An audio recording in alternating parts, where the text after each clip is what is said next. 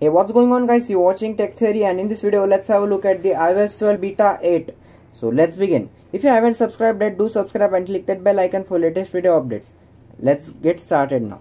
So guys, let's go to settings and check the build number right now. So let's go to general, go to about and check the build version. It is 16A5357B and this is the build number, or you can say version number. So let's move forward now and go deep into the topic. So as you can see, I am running the beta 8 right now. Apple has released it because the beta 7 was failed, which was released 2 days back, and that's the reason I didn't make a video on it, because I was sure that Apple will be taking back the version and it will be rolling out beta 8 quite soon. So let's have a look at it now. So firstly, talking about the main thing is the performance. So let's go to AnTuTu benchmarks and check the benchmarks. I have tested it after updating. So as you can see guys, you can judge the performance by the app opening time. The performance is really average on the iPhone 6, but it is doing quite good on the iPhone 10, iPhone 8, iPhone 7 Plus and the Plus models. And so the score is 76465, which is pretty good. You can't say it is good, it is decent. So yeah, the performance has been really consistent comparing to beta 6, beta 4, beta 5, beta 7, the earlier betas, and same is the case with beta 8. There are no performance issues to a major extent, but the performance has been really good on the newer devices, but the older devices are having the problem of slowness, and the bugs has been really major on beta 7, but it has been fixed on beta 8. So let's talk about the battery life. I get a lot of comments regarding the battery life on all the videos, so let's talk about the battery life and see what's the results.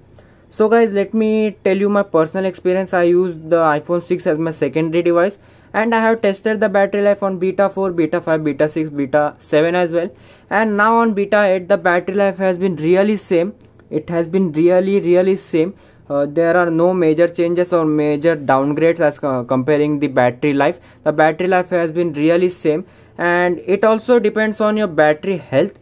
My battery health is 75, and because my battery health is 75, I am getting some very poor battery life, but the battery life on other iPhone 6 models are also decent. You can't call it good, it is quite decent. My brother also has iPhone 6 and he also told me regarding the battery life, it has been really poor. So if you are on beta 5, beta 6, beta 4 on or any other earlier betas, then do update to beta 8. It fixes some bugs and also gives some stability improvements. And if you are on 11.3, 11.4, then don't update to 12 right now. Wait for some time. If you are on 11.4, then you should definitely update. If you are on 11.3, then don't update. 11.3 is quite good. And if you are on 10.3.3, then please don't update. I request you don't update. I get many comments regarding this, but I'll definitely tell you that don't update. It is not worth updating to iOS 12 right now, because iOS 10 was the best in the recent times. So yeah, that's pretty much guys. A major giveaway is coming in the future, in the coming week, and I'll make a video on the giveaway.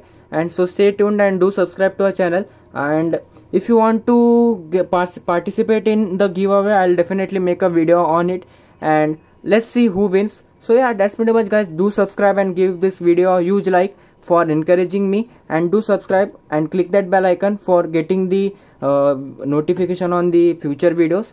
That's pretty much guys. Thanks for watching. Peace.